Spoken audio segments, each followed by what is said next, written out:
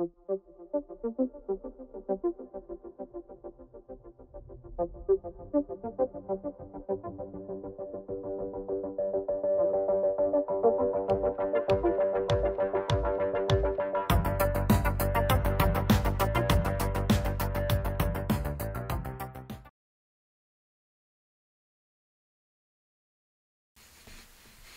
this lecture, we're going to take a look at the topic of numerical methods.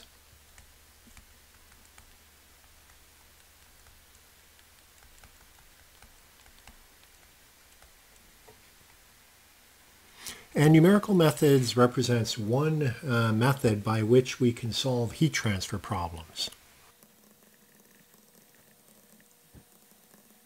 So when we're solving heat transfer problems, we basically have three different techniques or methods that we can use. And numerical methods, which applies to topics other than heat transfer, but we'll be talking about it applied to heat transfer in this lecture. Numerical methods is one of those methods. But the other methods, we've looked at some of them thus far.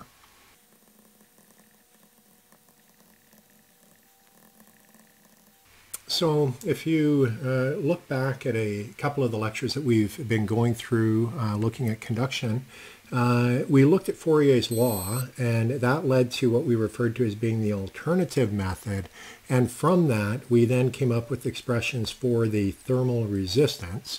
And so we looked at that method of being able to solve for heat flux as well as temperature at interfaces within certain systems. And we also looked at the heat diffusion equation. That was a complex PDE. And we looked at one solution for that. That was heat distribution in a plate with different boundary conditions. And we saw that if the boundary conditions were more lifelike, the solution turned out to be an infinite series. So fairly complex solutions, and you can get them for some certain basic shapes. So when we look at the analytical methods that we have studied thus far, we can say that they apply to relatively simple geometries with fairly simple boundary conditions. So those were the shapes that we looked at. Thermal resistances, we had them for one-dimensional conduction. I call that the slab. We had it for cylindrical conditions as well as for spherical. So that was what we were able to get to with analytical methods. We weren't able to get very far. We were able to solve some problems. Another method of solving heat transfer problems involves just doing physical experiments. So setting up a system and setting the boundary conditions correctly and putting thermocouples throughout the object, measuring the temperature distribution. And so through experimental methods, we're able to obtain certain physical quantities, mainly temperature and perhaps heat flux. And in some cases, you're forced to only be able to use experiments, especially if you're dealing with convective boundary conditions, but we'll get to that later on in the course. But one comment that we can make about experiments is that they're fairly expensive to set up and conduct. So we have analytical methods, we have experimental methods. The last technique that we can use for solving heat transfer problems are the topic of this lecture, numerical methods. And so that's what we're going to spend a little bit of time looking at. And when you look at numerical methods applied to heat transfer, there are two main methods that people use. There is the finite difference method, and there is the finite element method.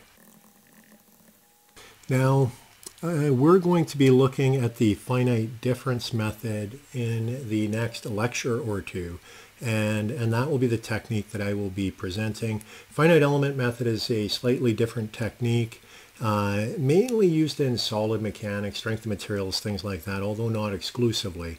But I'll be talking mostly about the finite difference technique or method. So the nice thing about numerical methods applied to heat transfer is you can handle complicated geometry, and so whatever you can put into the computer and grid, which we'll talk about, you can solve.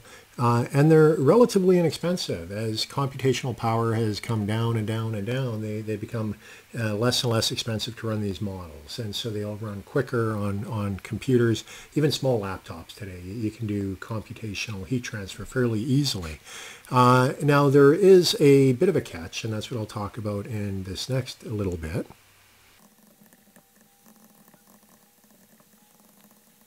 And so the catch or the downside is that the boundary conditions are sometimes difficult to estimate, especially if you have a convective boundary condition, either free or forced convection, which we'll be looking at later on in the course, or with radiation. If you remember the lecture segment that we looked at Leslie's cube, and we had a cube that had different surface finishes, and we looked at it with the IR camera, we found that the copper surface that was slightly polished had a very, very different emissivity from the other surfaces.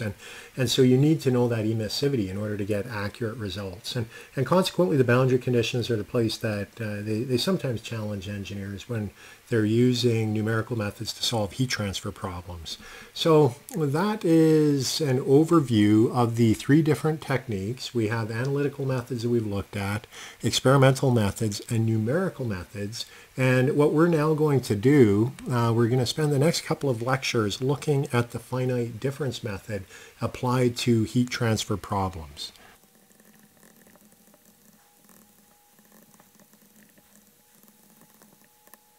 Okay, so that is where we are going with numerical methods applied to heat transfer. We'll be looking at two-dimensional steady conduction problems. So we looked at the flat plate earlier, the PDE, and we use separation of variables technique to solve. With numerical methods, the method that we'll be developing, that problem is quite easy to solve. And so we'll be taking a look at that as we go through the next couple of lectures.